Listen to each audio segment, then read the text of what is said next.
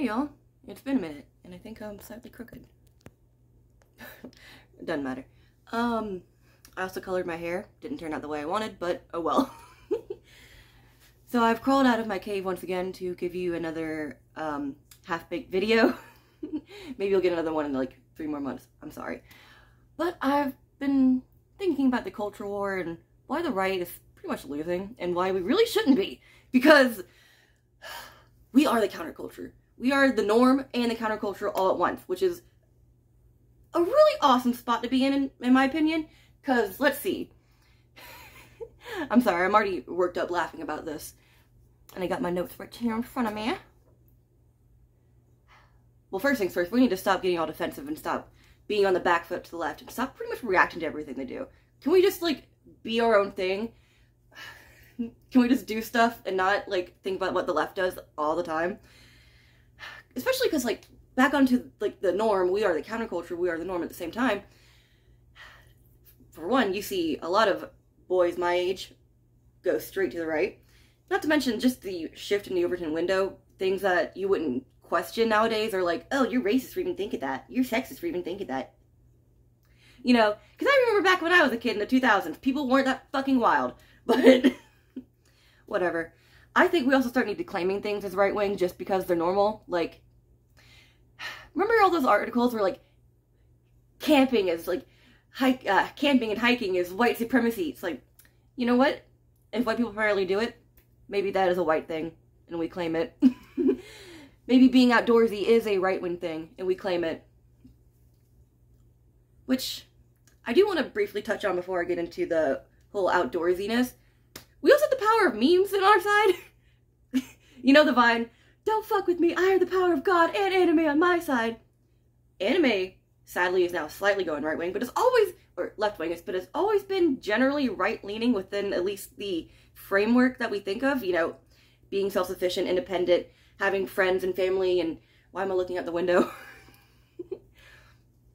Now, I also want to slip in real fast. I really like the artist Johnny. If you see my music playlist, you notice that. And I secretly think she is based with songs like Fuck the Hollywood Cult, Thought Criminal, what's the other one? I'm blanking at the moment, I'm sorry. I didn't write them down specifically. And back onto the creator-owned vibe, what are some of the very Americana things that we can think of that we can claim as right-wing? Like hiking, camping, cowboys, bikers, motorcyclists, and everything. I'm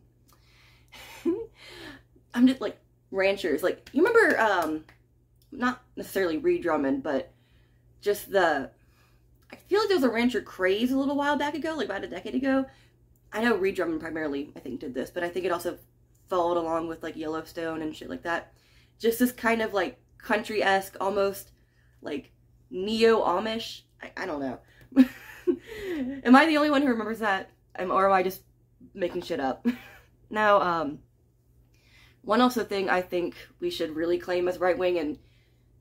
Oh, hello. Primarily, what's the word? Not idolize, but make our aesthetic the American badass. Like a biker or a cowboy, rancher, a steel mill worker, something kind of just like strapping, hard-working, middle class. Fuck yeah, I'd go to the bar and drink with my buddies afterwards and we're all singing songs and shit. Singing good old 70s and 80s songs, country songs, shit like that. Teddy Roosevelt vibes. I've always fucking loved Teddy Roosevelt. I always believed in his, what is it? Walk softly and carry a big stick. Badass.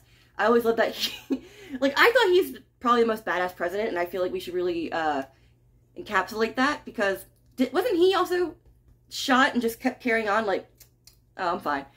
And, he, I think, was the one that charged up the hill in Cuba? Can't remember. It's been a very long time since I learned this. But just his whole everything. He also created the national parks, if I remember correctly. There's one, like, over there. I used to live in it. Also, just being this is now right-wing train, comedy. Comedy shifted that way. Now, I also hate that the woke mob has made us afraid to even say shit, and especially like if you pop off like that one comedian, I don't remember his name, who made the George Floyd joke, which was hilarious. You would have robbed your asses too. Yes. He kind of did like a half apology, like, I'm not apologizing to you, I'm apologizing to the family. It's like, bro, just don't say anything, it's a joke. It's not only was it years ago, but also like, I don't know what his family would have thought of. Skinfolk and kinfolk, that's it. But to wrap this up, I'm just now scatterbrained now. I think the right should just not focus on whatever the fuck the left does and just be cool, be normal, be ourselves, be American. You know what I mean? So, with that, I think I'm gonna fuck off. I'm gonna go say hello to my family today. And, yeah. Vote Trump.